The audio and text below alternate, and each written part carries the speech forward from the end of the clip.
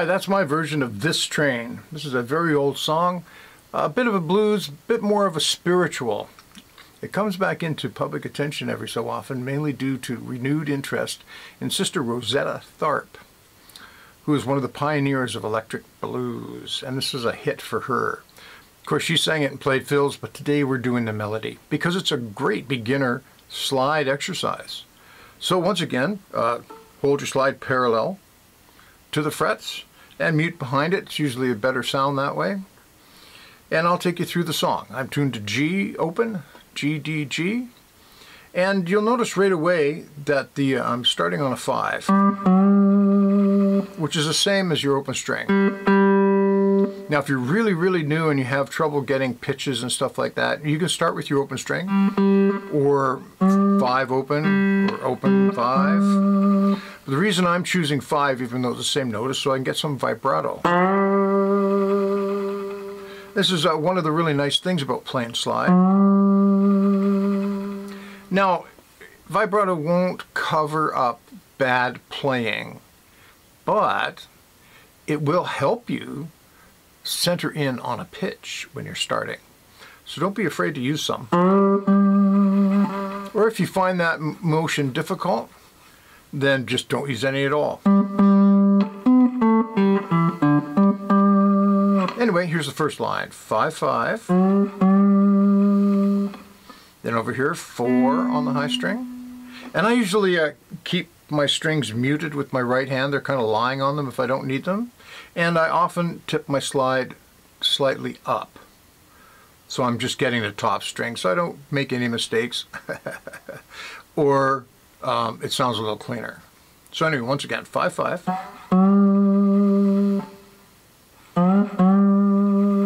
4, 2, 0. 2, 0 on the middle string.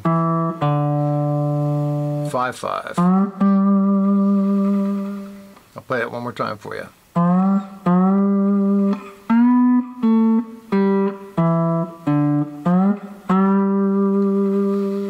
And you can slide into any of these notes. It's sort of better to slide into a note from below than from above, although when you get really good you can kind of do whatever you want. There's no real rule. It's just you tend to sound better coming up to a pitch.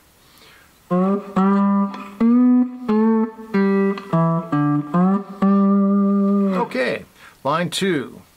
This is 4, 7. And there's a little pause on the second note of each of these measures, by the way. And then 7, 9, 7. 4, 7. And then 7, 2. And you might find it difficult to jump from 7 to 2. So you can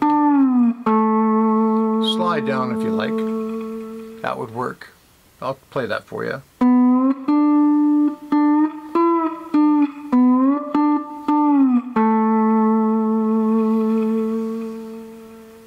And then we come into the tricky line. I guess you could call it line 3. It starts off the same way, 4, 7. 7, 9, 7. Now we're going to do eighth notes, so we're going to play them twice as fast. We've been kind of going 1, 2, 3, 4. That first part would be 1, 2, 3, 4, 1, 2. This would be 3 and 4 and.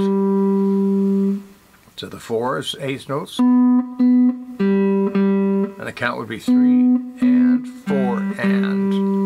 Hope you can hear my voice over top of that. Then 2, 0.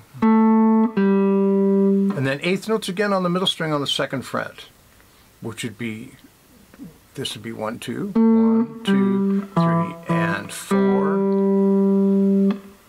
1, 2, 3, and 4.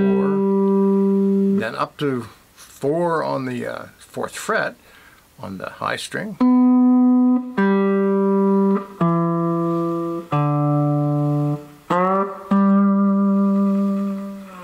So that was all quarter notes.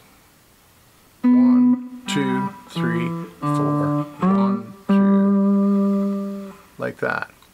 And that sort of turns things around, because that was actually the end, sort of like the ending of that phrase, but it's also beginning of the song. Right? And that's also going to be the ending of the song. So I'll play that difficult part for you real slow, and then I'll play the last line, which is exactly the same as the first line.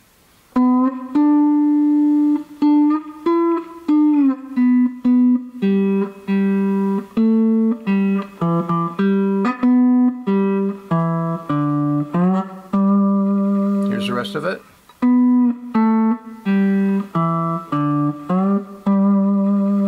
So that was 4, 2, 0, 2, 0 on the middle, 5, 5 on the middle. That middle line is a little challenging. Good next step for any of you beginners out there. Hope you enjoy playing that song. Have a great day.